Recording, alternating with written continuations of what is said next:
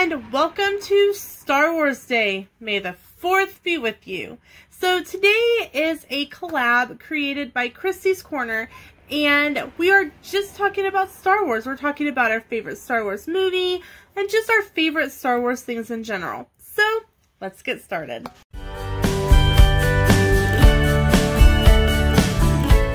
So to be very honest with you, I am very new to the whole loving Star Wars thing. I wasn't a big fan of Star Wars growing up.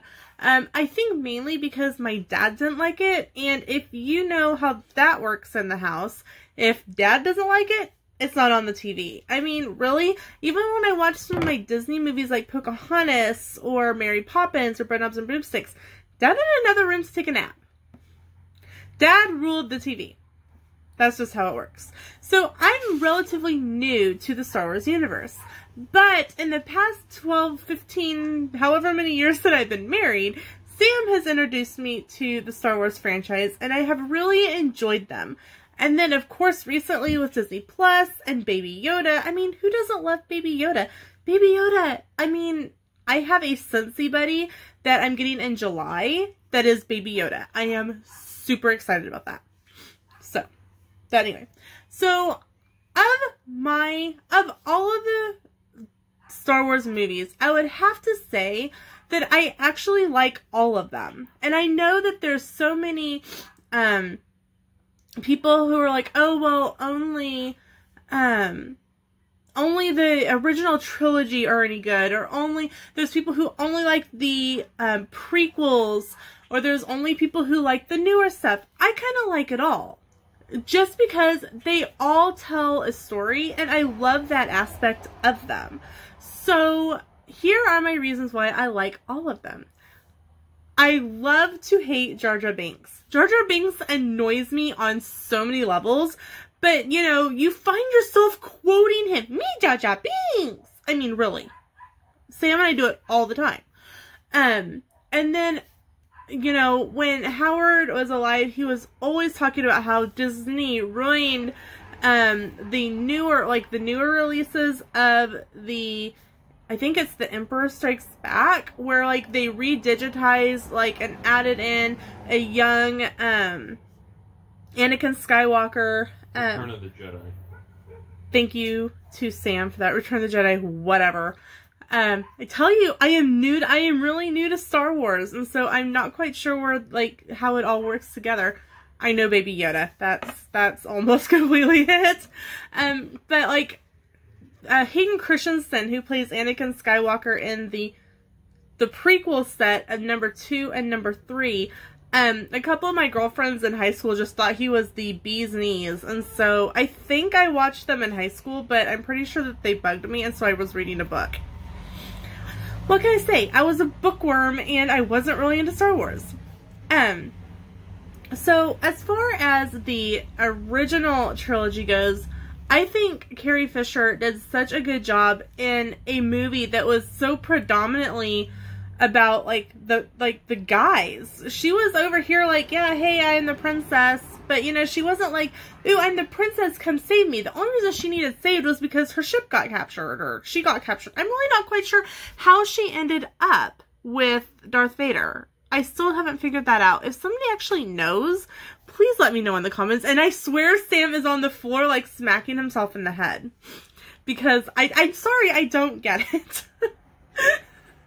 But Carrie Fisher did such a good job in those. And then, I mean, how can you not love R2-D2 and C-3PO? I mean, they argue like they're a little married couple. I mean, they're always like, beep, beep, beep, beep, beep, beep, beep, beep. And the C-3PO's over here like, well, that was rude. And, you know, like, it's a whole bunch of beeps. How do you understand it? But then Luke could understand R2-D2. I don't get it. I apparently I don't know enough about it. They also speak Klingon. I'm not talking about Big Bang Theory. I am talking about Star Wars. Yes, Klingon is Star Trek, though. So I was throwing a bone for you. A bad one, but there you go. That wasn't helpful. Now I'm even more confused. Mm. Sam and I did go to see Rogue One in the theater, and I will say I bawled at the end, like, when everything explodes and, like, they die, I, like, was bawling in the movie theater. And there were, like, everyone around was like, oh, isn't that was so cool. And I'm, like, bawling, like, mascara, eyeliner running down my face. And people are looking at me like, what is her issue? I'm like, it was so sad. And they're just like, oh my gosh, this chick's weird. And then The Mandalorian, I've watched it, but I'm sorry. I'm there for Baby Yoda. You know how they have, like, I need a shirt that says, I'm just here for Baby Yoda. Because, I mean, in the end, I think that's the best. I am very lucky that, in the house fire, that some of Howard's Star Wars items were able to be saved, and Dad hasn't, gotten them out quite yet. The only thing that I know that Dad has gotten out and kind of cleaned up a little bit is in a Monopoly game, that Howard had. It's from, I think, Episode 1. Not episode 4, but like episode 1, episode 1. And so at some point, Dad's kind of trying to make decisions on who's getting what. And, of course, you know, Mike and Howard both grew up. Mike is my other older brother. Of course, like with the Star Wars stuff, I 100% think that Mike should get like first dibs on that kind of stuff, but I'm not quite sure that he would really want the Monopoly. So I'm guessing the Monopoly will be in my hands eventually. But the one Star Wars thing that I do have is I do actually have a Monopoly. Sam and I have been playing it.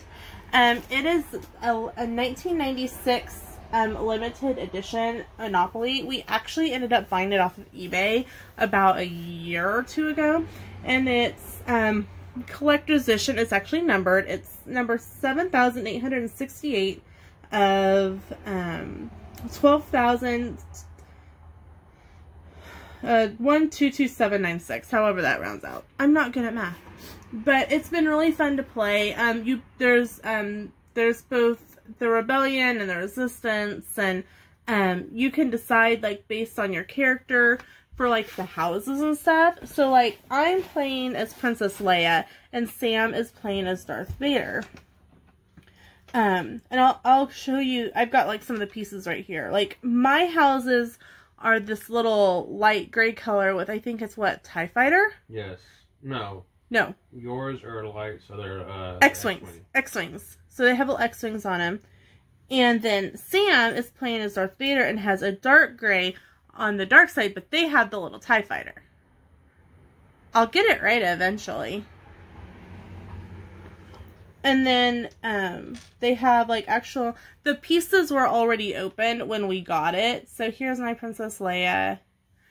And here is Darth Vader. But like we didn't open, it was all open when we got it. So we had no problems playing, like using them. If like they hadn't been open, we probably wouldn't have. But like the money is all, it's all the same design, just in one, like, regular Monopoly denominations. And then there is the Rebel Alliance and the Imperial. So it's been really fun. Sam is currently beating me because he ended up with both Boardwalk and Park Place in regular Monopoly, the two dark blue ones. And he owns that whole side, and he's got 2 houses on each one. So I actually own more property than he does currently, but it, you know, when I land on one of his, I'm like forking over $500-600. He lands on one of mine, he's paying me like $50. So that's fair. Totally not fair. Thank you very much from the Peanut Gallery. So I hope you enjoyed this May the 4th collab video.